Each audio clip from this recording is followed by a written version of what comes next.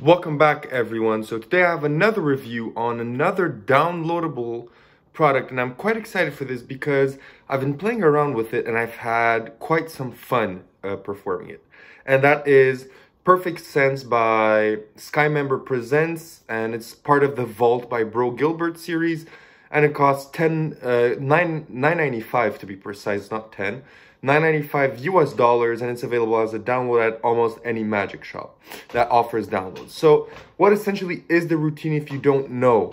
So the routine is basically kind of a divination type routine. So essentially, the spectator, you give the deck a small shuffle, the spectator cuts, you then tell them that you're going to deal the cards into two piles, not all the deck, just a few cards, maybe 10 to 20 cards. You start dealing, and they could switch piles at any time. So for example, if you start from left to right, you're going left, right, left, right. They could say switch, so you go right, left, and they can switch whenever they want.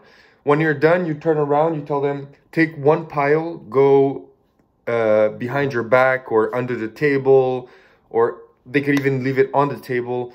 And to keep the cards hidden from you, you come back, you take the pile that it didn't take, place it on the deck, spread the deck, and then you're able to divine every single card in their hand. So not only can you divine the color, you could divine the suit, you could divine the number, and you can divine all three combined, so the full picture of the cards. You could divine everything. So essentially that's the trick, and it's really neat. I really like the trick. And so what do you get? You get a roughly 30-minute download and with the instructions. So in the instructions, you get the routine itself, you get a blindfold variation, you get some tips and tricks on how to make sure it doesn't mess up, and you get 3 false shuffles. So you get one kind of you get 2 packet cuts, and he also teaches you the truffle shuffle by Carl Hein.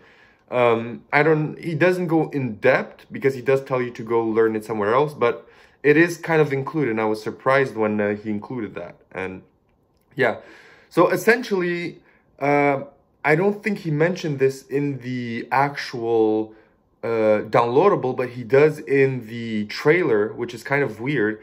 He says that this routine is from Aussie Wynn's repertoire, which is a book I own. So I immediately, when I saw the trailer, went to the book and saw the routine. But what fooled me is that in Aussie's presentation, you can only guess the color. So you can guess nothing else. So you can only know if it's red or black. And it kind of fooled me that he could guess the whole card and do it by portions, which was quite interesting. So that's the reason that I bought it, and I'm quite satisfied.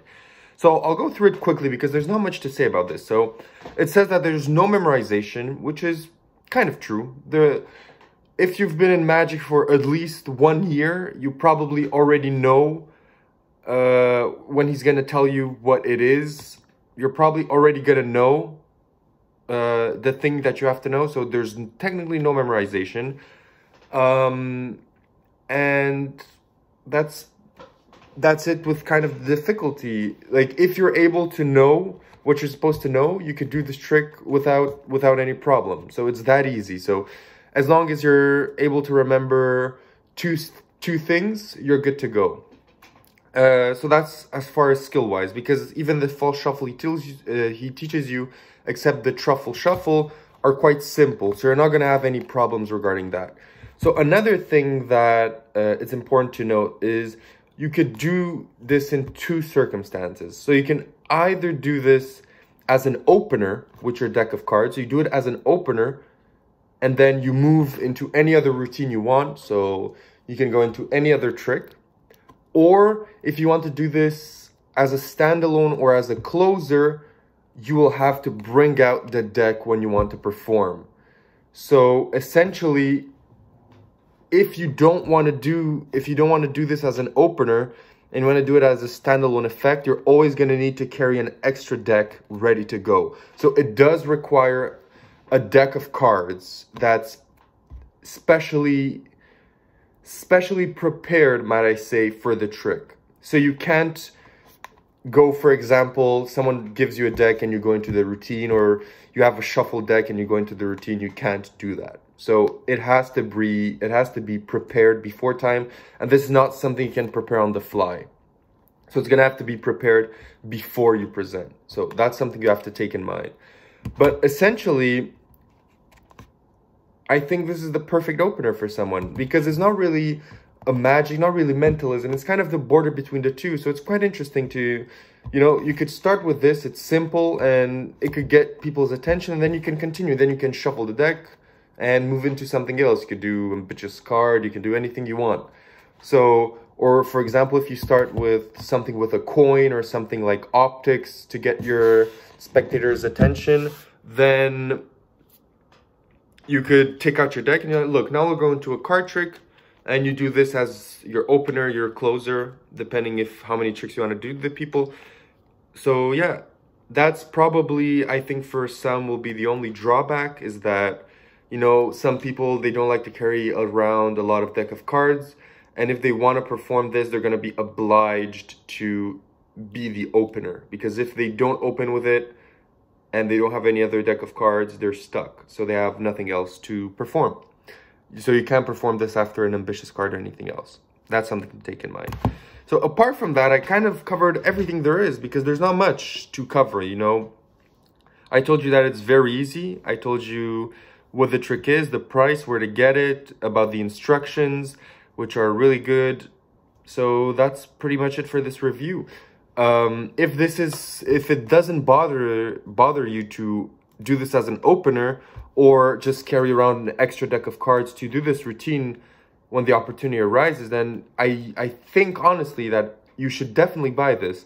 This is actually a really, really, really good downloadable. I really, really like it, and it's something that fits my style, and I'm definitely going to perform, which I was, you know, quite surprised, because I don't usually perform this type of, you know, kind of long routines. So this is quite something that I like. So for me, this is gonna be a 9.5 on 10.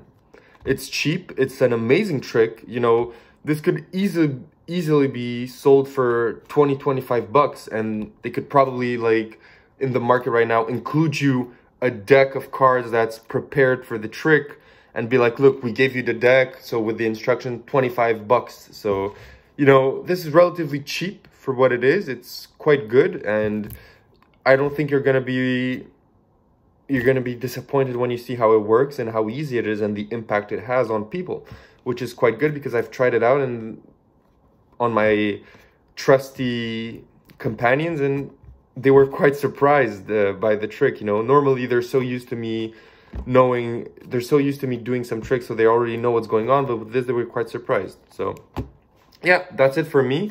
This is a 9.5 on 10. I really enjoyed it. And the last comment I'm gonna say is, you know, in the routine, he goes really fast on the way he presents. So he goes color, suit, value, and then he guesses the full card.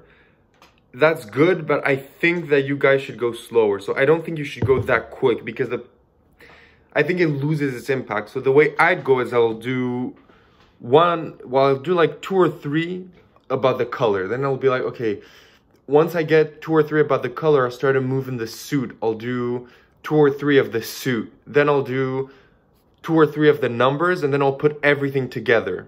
So that's kind of how I'll work, because I feel doing 1, 1, 1, and then 10 in a row where you guess the card kind of loses its impact. Like this, you're kind of building tension towards the end climax where you're able to guess the cards. And I feel if you build that tension throughout the routine and you only guess 4 cards, the full identity, I feel it's more powerful than guessing 10 full identity and 4 just the simple things. So I think that's something you could look at, because for me, I honestly perform gradually building up, because, you know, you're kind of building up the fact that you're able to guess more and more of the information of the cards to finally be able, through all that hassle, to get to the end product. So that's just my 2 cents on the presentation. So thank you for watching. Like and subscribe. I hope you guys enjoyed.